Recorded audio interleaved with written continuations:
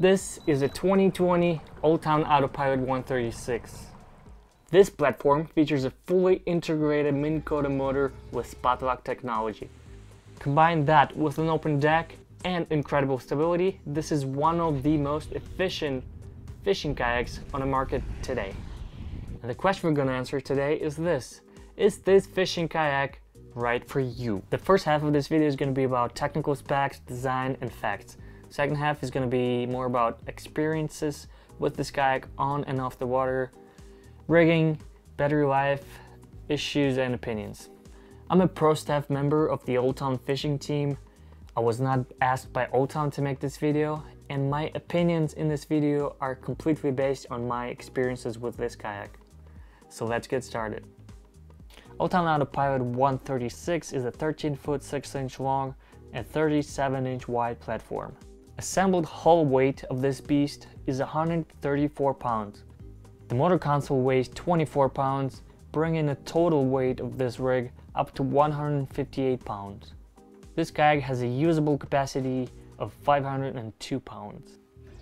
Dakota iPilot motor has 45 pounds of thrust. It is saltwater ready and can be powered with a 12-volt lead acid or lithium battery. The kayak has an integrated battery compartment under the seat. A battery is not included, but provided battery box can fit up to a 31 group size battery. Old Town Sportsman line of kayaks come in two different colors, amber camo and Fortic camo. One of the most noticeable features of the design of this kayak is the large open deck, which allows you to fish while standing up very comfortably. The whole deck is covered in non-slip EVA foam deck pads, and there are 8 scupper holes for quick water drainage. The kayak features 3 carry handles, 1 at the front and 2 beside the seat. At the back, the carry handles are actually molded in. They are very useful in assisting you in loading or unloading the kayak in a bed of a truck or a trailer. At the front, you can find a round waterproof hatch that's 6 inches in diameter. The primary function of that hatch is to give you access to the inside of the hull for wiring your electronics, but you can also store some small items in there as well. There are 3 through-hole wiring kits and a transducer mount for your electronics. A stainless steel motor bracket is designed to quickly mount and dismount the trolling motor. The deploy cord attaches to the motor. Simply pull the cord until the motor is fully seated, and the cord will stay in place by the cinching mechanism. To lift the motor, simply pull the cord to uncinch it, and the motor will pop up with the help of a built-in lift assist. The motor itself connects to a pre-installed trolling motor plug. The wiring is hidden inside the hull, and the battery connects underneath the seat to another trolling motor plug. The motor is primarily controlled with a remote, but the kayak can also be steered with the rudder. The rudder is deployed by a handle on the left side and can be controlled with your feet. Foot braces can be quickly adjusted across the whole deck. Steering with rudder is not necessary, but having the rudder down helps with tracking. Rudder steering is useful when going from spot to spot at higher speeds. The kayak has molded in pockets for extra storage of small items such as tools. There are 3 pockets on the right and 1 on the left. This platform features 4 flush-mounted rod holders. 2 of them are behind the seat and 2 are at the front facing forward. There are 2 large molded-in cup holders on both sides. On the right side of the seat you can find a dry storage compartment.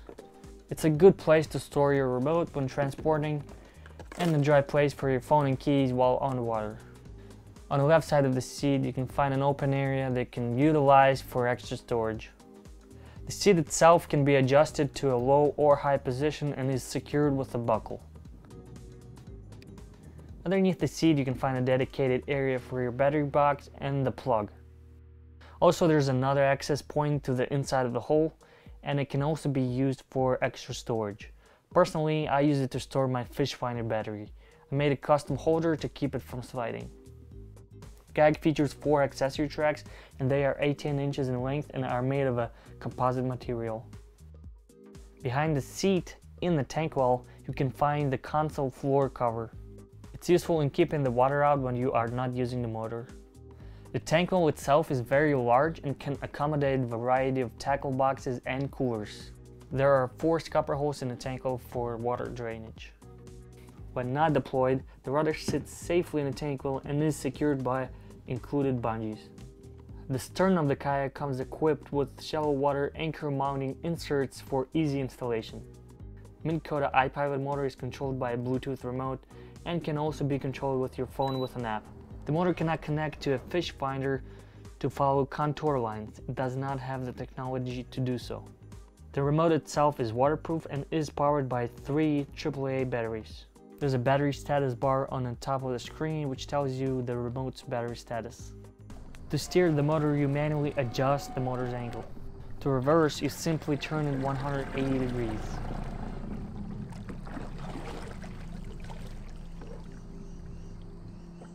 Middle button turns the motor on and off. The remote has a dedicated spot lock, north heading, and cruise control buttons. Overall, it is very easy to learn how to control the kayak. Now, all of this technical information is good to know, but let's talk about my actual experience of using this kayak for a few months now. Rigging a fish finder is pretty easy as long as the connectors fit through the pre-drilled holes. I had no issues fitting my Humminbird wires since Old Town kayaks have been designed with Humminbird users in mind. You will likely encounter issues with other brands like Raymarine, Lowrance, and possibly Garmin. Pre-drilled holes are not even 1 inch in diameter, and you might need to modify your transducer bracket to make sure it sits as high as possible. I will link a fish finder install video down in the description. It was created by Old Town and you can see the process of installing a fish finder on this kayak.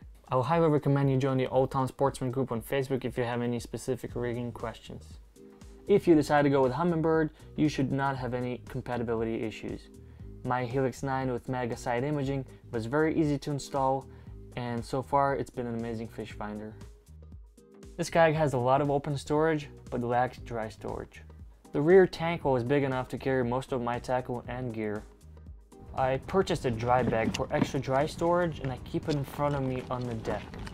It's actually good enough for my camera gear and some clothes.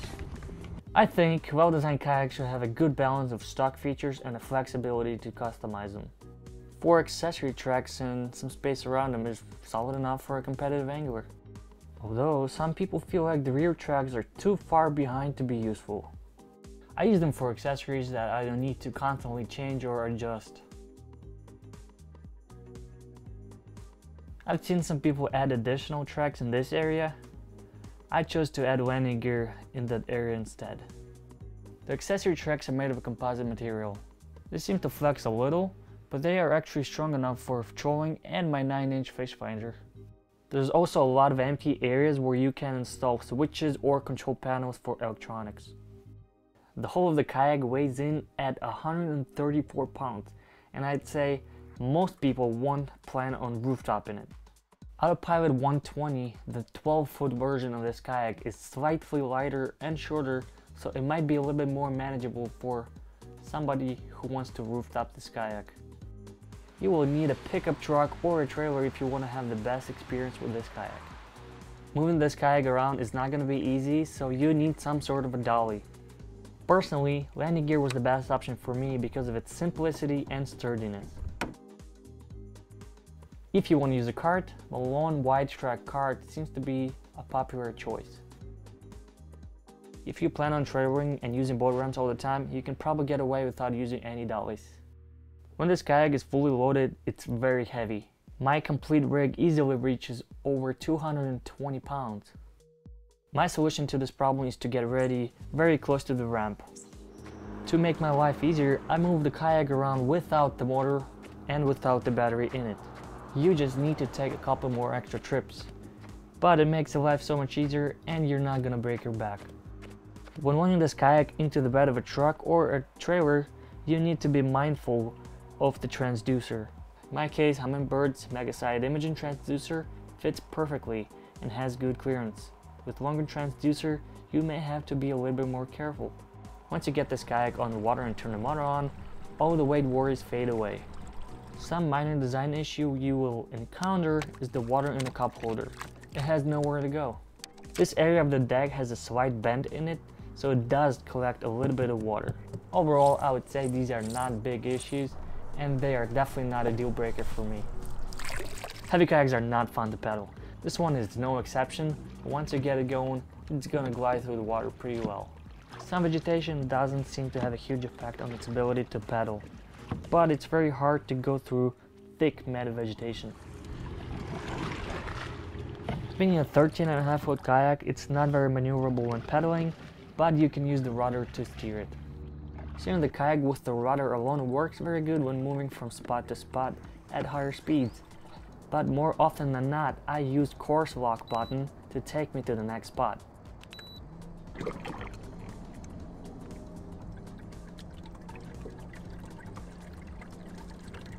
The seat of this kayak is comparable to most high-end framed seats on the market. So far, the seat has been very comfortable in my personal experience. I always keep it in higher position and I always feel safe. In vegetation, this trolling motor works a lot better than a typical propelled pedal drive simply because the motor has more power than your feet to rip through some of the vegetation. Once the motor gets wrapped up in thicker weeds, it will start shaking. At this point, you want to turn it off and clean off the weeds. Usually, the weeds won't get under the prop, but fishing line can. And just with like any pedal drive or a motor, you need to be conscious of it when fighting a fish because it can easily wrap your line around the motor. Taking the prop off on the go is easy.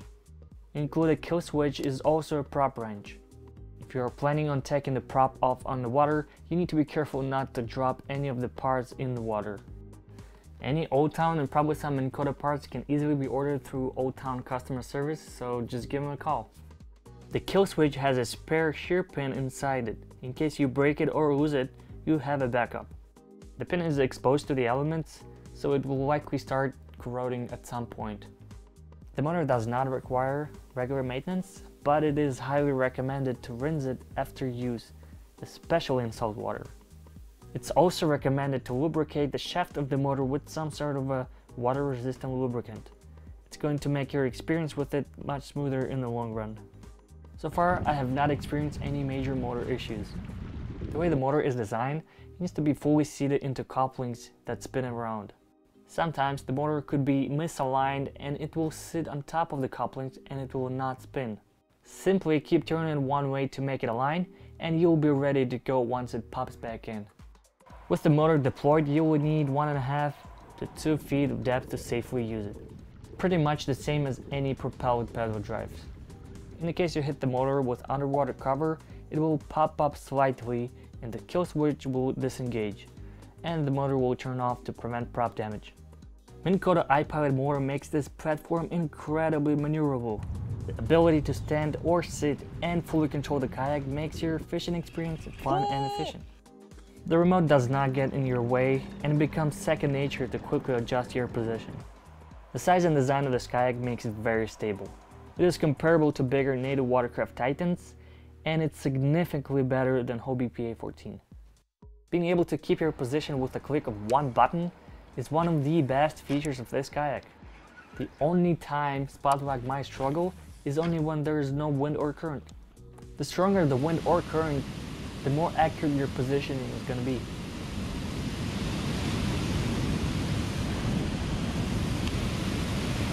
If you're fishing under thick metal bridges, the remote might have a difficulty in getting your accurate GPS location. Stability and the motor make this kayak great for offshore fishing. The kayak feels safe and stable in rougher water. Ability to turn the motor on and off with one button gives you the ability to ride bigger waves. When the water comes in the kayak from the front or the sides, it will drain very quickly.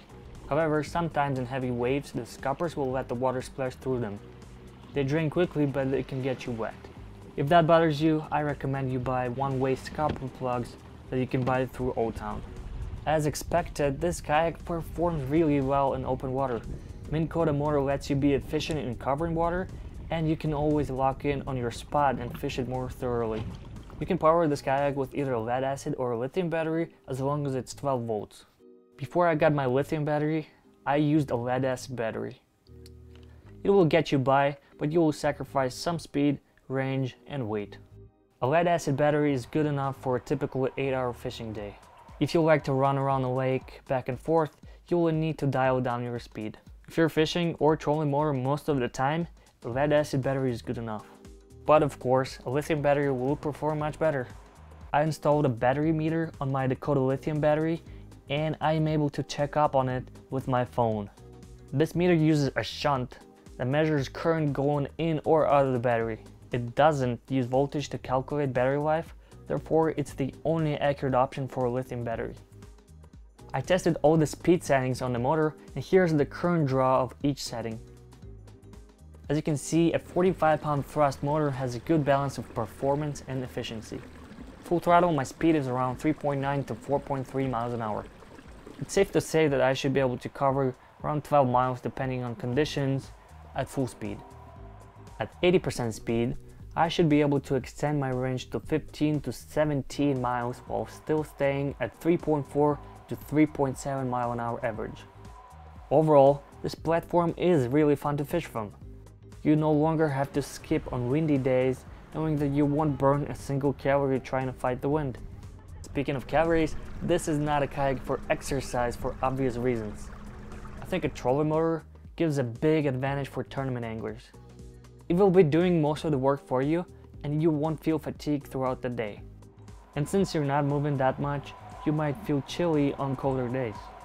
Also, you might get sleepy on longer runs, and that is why you should attach a kill switch to yourself. A few final things I want to mention are this kayak needs to be registered. So check your state laws if you need to register kayaks with the motor. Number 2, there's a pretty cool way to store your measuring board out of the way on the kayak. You can keep your hog trough or a catch board on its side on the deck out of the way. And you can also lay down your measuring board right across the gunnels like so. And finally, you can lay your rods down across the whole deck. You can actually stack a bunch of rods on the deck when going under bridges, but there's a spot for 2 right here. Is it the right kayak for you? Is the question you can hopefully answer after watching this video. The kayak is not perfect by any means. There is not a perfect kayak that will work for everyone. But I do know one thing, I wouldn't want to trade this kayak for anything else. So is this platform right for you? Let me know down in the comments below. See ya!